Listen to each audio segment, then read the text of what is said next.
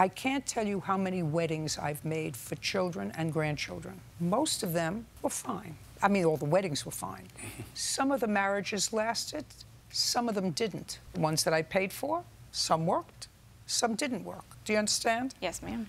Now I want you to tell me how it came about that Mr. and Mrs. Wilkinson paid for the wedding and your parents paid for the rehearsal dinner.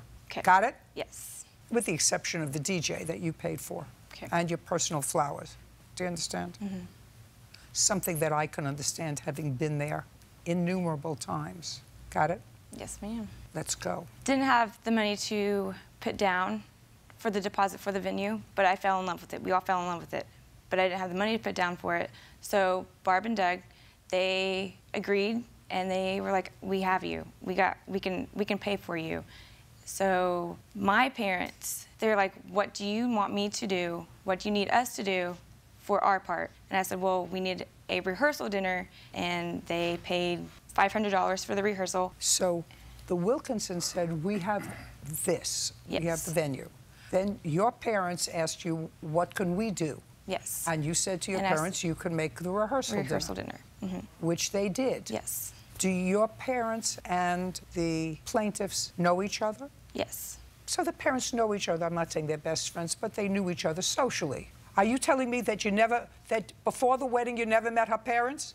Is that what you're telling me? Is that what you want me to believe? I met her mother one time at a cake tasting, and I met her father at the rehearsal dinner. And we've never been to their home, a function with them, other than her wedding shower. I went to her mother's shop for that. Just a second. So you went to you were invited to the shower. Yes. Do you know where I'm going? There had to come a time when there was some discussion about who was coming to the rehearsal dinner, who was paying for it. You knew that they were paying for the rehearsal dinner. The rehearsal dinner got planned a month before the wedding. It doesn't matter. We specifically were looking at places that they could afford. This was the way that they wanted to plan the wedding. And they were married November 11th, 2017, and they separated in January. Yes. You put down your first deposit when on the hall? November 29th, 2016. A year before? Yes. And in the 1 year, how many payments did either your son or your daughter-in-law make towards the wedding? None. Right. But they were supposed to make it to the venue, not to us. The deposit was $1,000, and we forwarded them that money because they were also trying to buy a house. Right before we went to look at the venue, we had given Sarah money for a loan to pay off a bad debt that she had. Let's go. Let's move on. Well, we knew they didn't have the money for the deposit because that had happened a couple weeks before.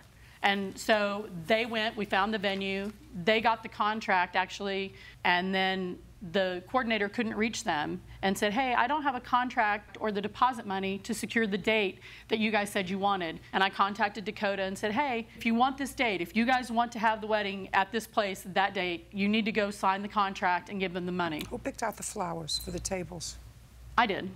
Who picked out the runners for the tables? I did. Yeah, you're going to pay for the wedding.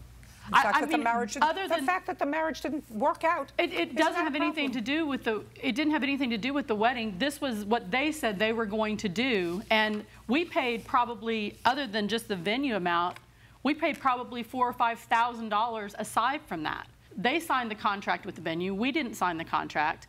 They made the agreement. Dakota knew another payment wasn't due. Second. You should have not let them taken it off your credit card. Well, Dakota knew, and I have the venue receipt. Don't tell me what Dakota knew. You shouldn't have let them take it off your credit card.